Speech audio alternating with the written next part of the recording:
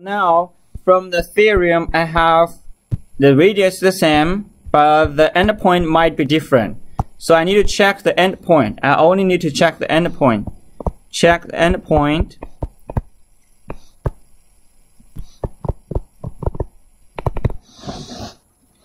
So I would like a student to work with me together.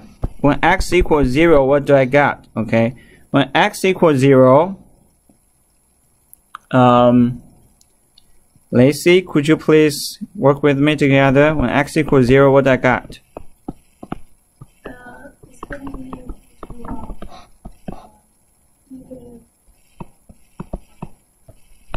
negative. X minus 1 or x plus 1. Is x minus 1. It's going to be negative 1 to the power 10. Okay. So I did that. When x equals 2. So just negative 1. Okay. So when x equals 2. So when x equals 2, what happened? We're going to get 1 to power n. Okay, so just 1. Very good. So for this one, does this converge or diverge, Lacey? For which one? For the first one, does it diverge or converge? This equals what? Negative 1 plus negative 1 plus negative 1 plus negative 1. Well, basically it's negative 1. Negative 1 plus negative 1 is minus, it's just a minus 1, right? Negative 1 plus negative 1 plus negative 1 plus negative 1. You continue. I think it diverges. It diverge, okay? You can use the limit n goes to infinity. An is always negative 1, not equal to 0, so diverge. Okay. How about this one? Does this one diverge or converge? We look at the limit an, n goes to infinity, an.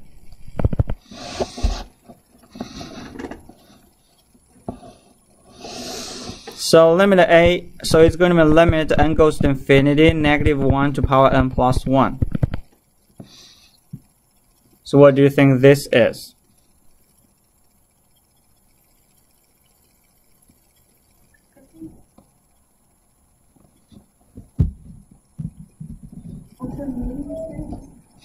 It's yeah, it's going to the nth term goes negative 1 or positive 1.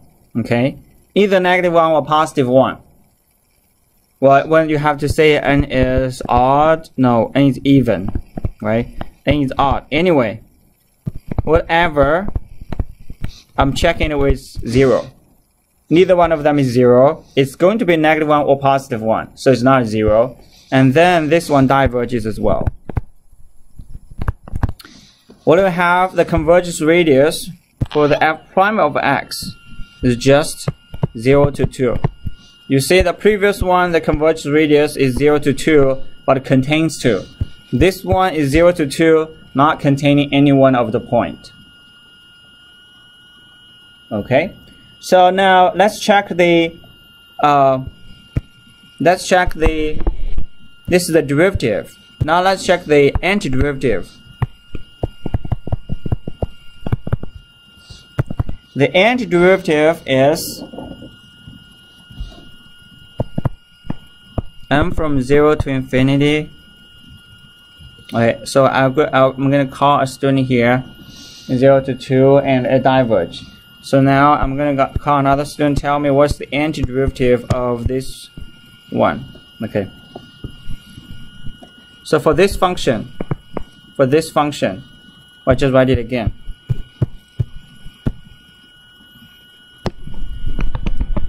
If fx equals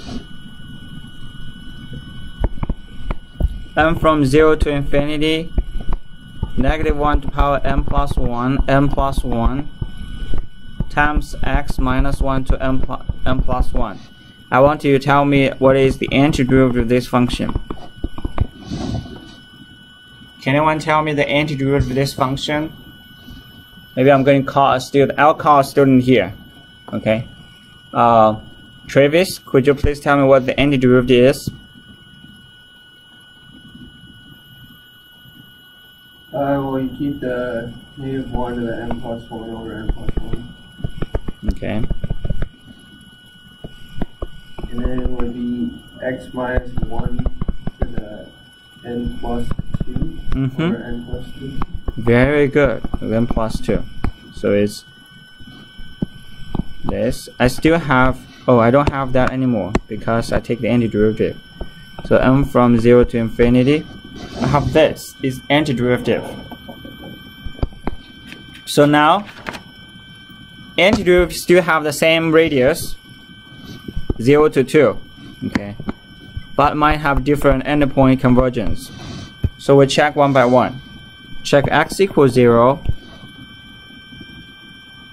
X equals 0, check the endpoint of x equals 0. Plug 0 into this. I'm going to call another student here. If x equals 0, what do you get? Okay, I'm going to call a student here. Luke, could you please tell me?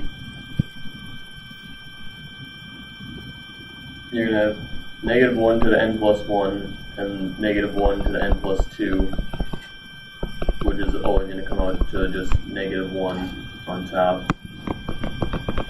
That's then perfect. Over n plus 1 times n plus 2, which you can basically use as n squared.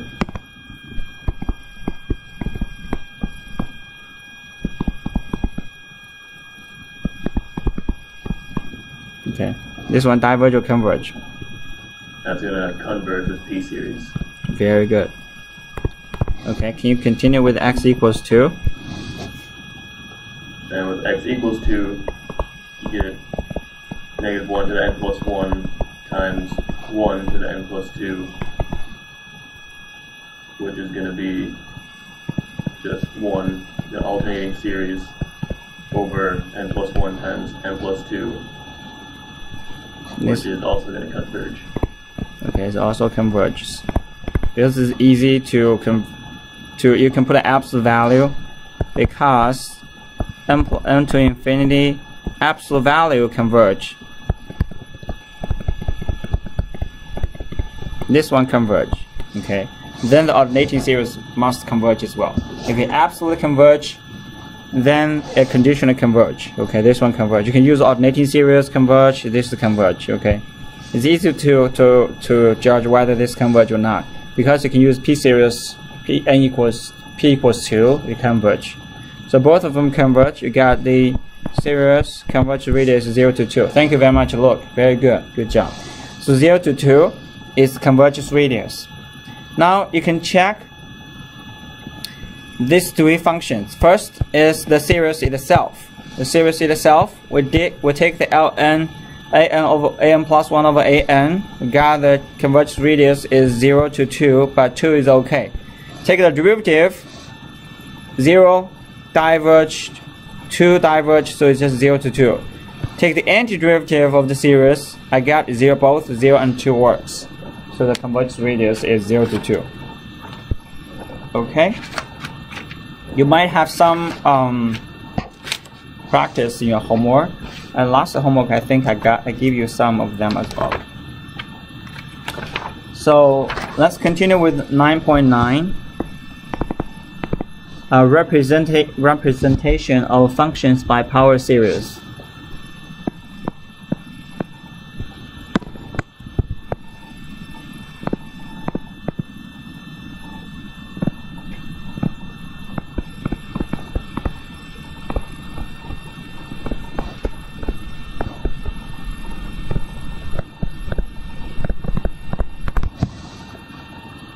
First, what we look at a geometric series.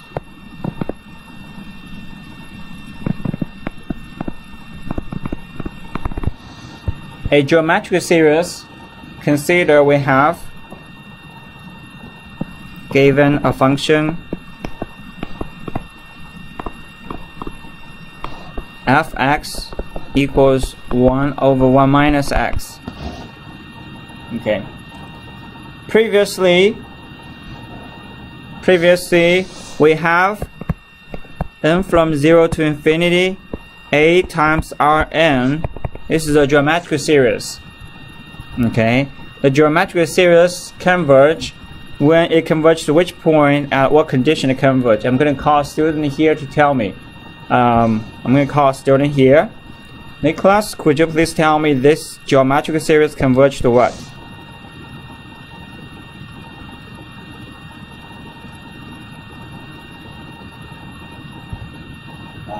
Sorry, what are you asking? What does this geometric series converge to?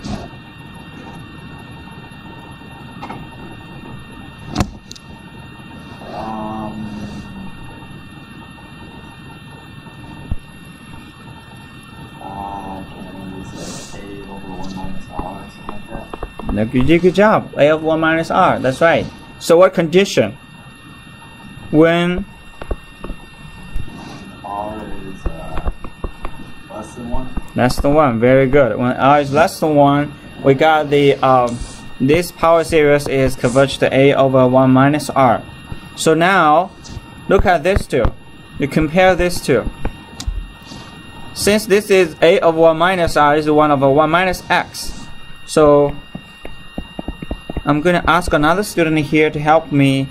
I have this is a over 1 minus r. This is 1 over 1 minus x. Can you converge it back to another power series? Converge this one to a power series. I'm going to call another student here. Jasper, could you please tell me if I write this one back into power series, what it would be? So it would be the power series from n equals 0 to infinity of x to the n. Okay, so a is, we can compare a is, what, a is 1, right? Okay. And r is x. So 1 minus r, 1 minus x. R is just the x, so it's x power n. Perfect. And we also have the x can't be anything. X, it has to be less than 1. So now I successfully changed this function into a geometric series. Sorry, into a power series. And from 0 to infinity, x power n. This is a power series. This is a function. So now this function is power series from -1 to power 1 at center x equals 0, because there's no x minus c. So this is power series at center x equals 0. Very straightforward example, right? Okay, so now we're going to look at another example. Find a power series for fx equals 4 over x plus 2. Center at 0. Okay, so what do we need to do? N from 0 to infinity, a r n equals a 1 minus r. So now my function is fx equals 4 over x plus 2. I need to change this fx, this one, into this one. Basically, I need to make some change. Change this fraction into this form. I need to change this one into this one. Okay, that's what my goal is. Okay, I want to change this one into here. Goes to this one. So what I need to do, fx equals 4 over x plus 2. I want it to be a over 1 minus r. So what I can do, 2 plus x. I'm gonna call another student here. See if you can tell me how can I change this one. What's the firstly I need to tell me what's the difference between these two. Joshua, could you please tell me what the difference between these two? There's a coefficient of 2 and also the x is negative. Perfect. So since this is a plus, I change this into minus is not a big deal for me. I can change this into minus a negative x, right? That's not a big problem for me. So I think the first step we'll worry about the 2. You did a very good job. This is 1, this is the 2. So could you please tell me, what do you think? How I'm going to change the 2 into 1? Could you pull out 2 over 2 and then turn x into negative x over 2? Okay, that's perfect. Okay, so basically, you can pull out the 2, you can take out the 2, and 1, you did it really good, like I did it like a way far ahead what we are supposed to do. So you can pull out the 2, and you can do 1 minus x, right? But we can do step by step. Let's don't confuse other students.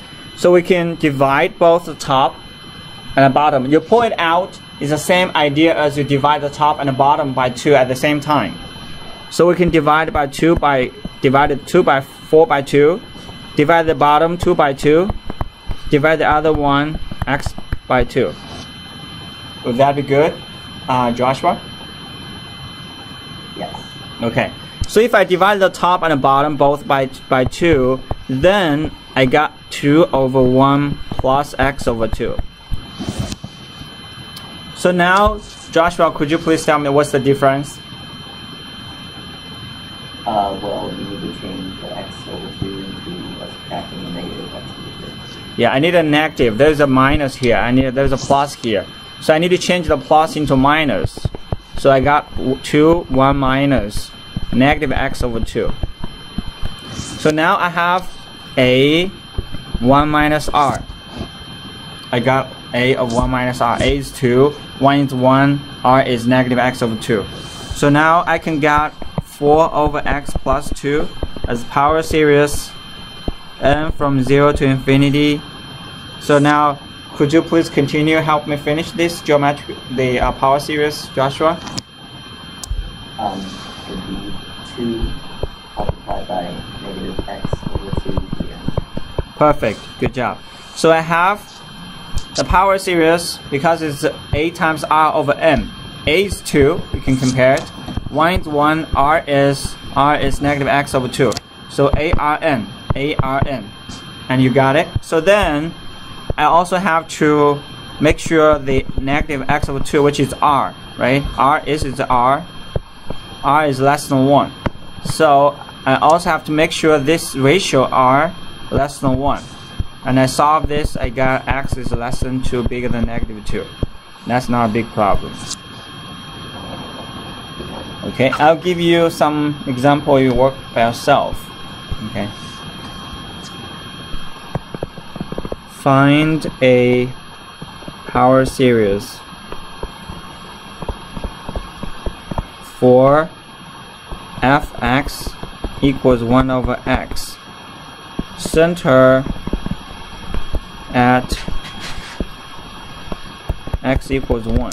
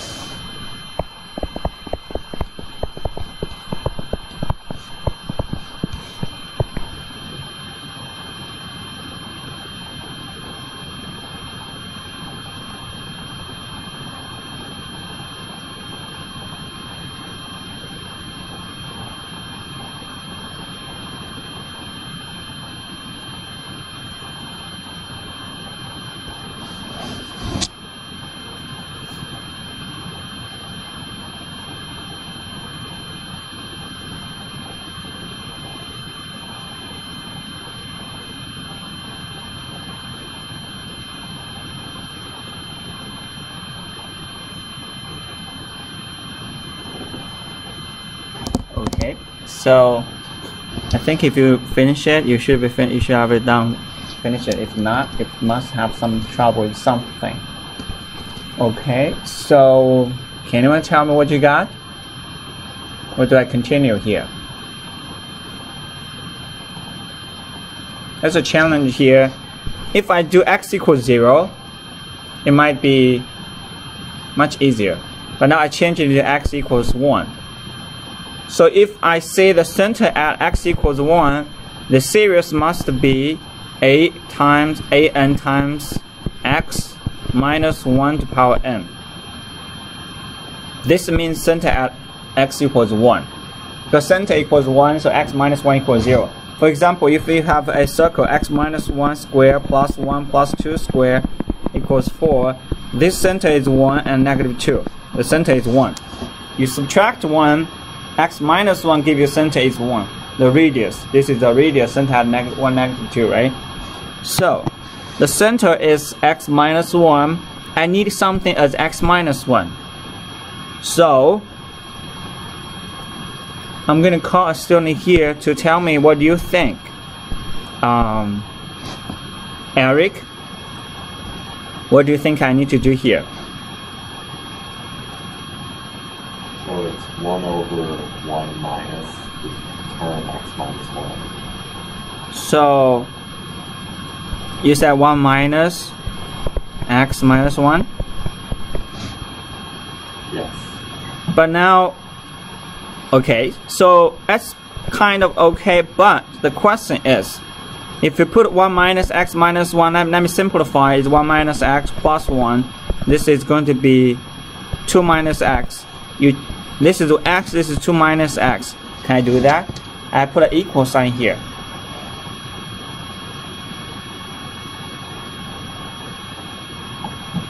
X plus 1. Okay, so is that x plus 1? But x plus 1 doesn't fit my request of x minus 1.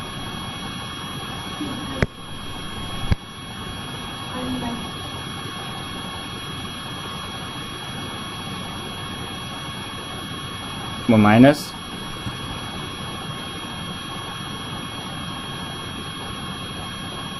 So anyone? You still can continue, Eric. What do you think? If I do 1 minus, I still have 1 minus x minus 1. And then this cancel out. This is negative x. This is x. I cannot change the original function x. I was saying 1 minus x.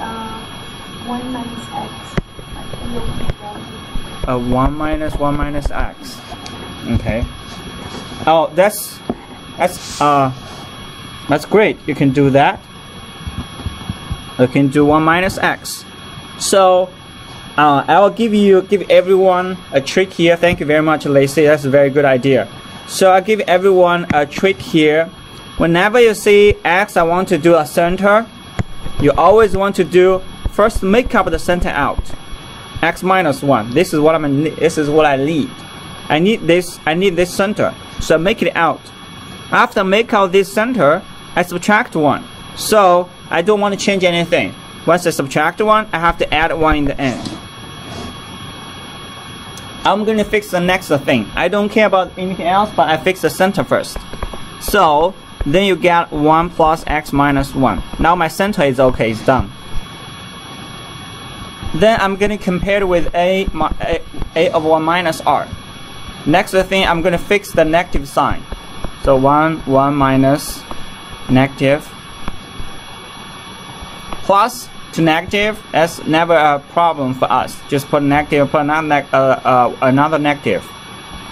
X minus 1. So which is 1 over 1 minus x. This is what Lacey says. Okay. So you can do from fix the center point and then change the sign. You got this. Okay. So now I just match it up. M from 0 to infinity, a is 1. A match a and 1, so it's 1 times in the r. I'm gonna call another student here. Bella, could you please tell me what I continue to finish this?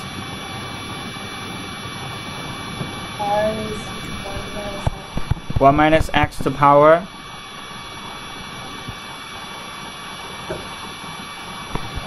n. And what is the condition for this series to be convergent?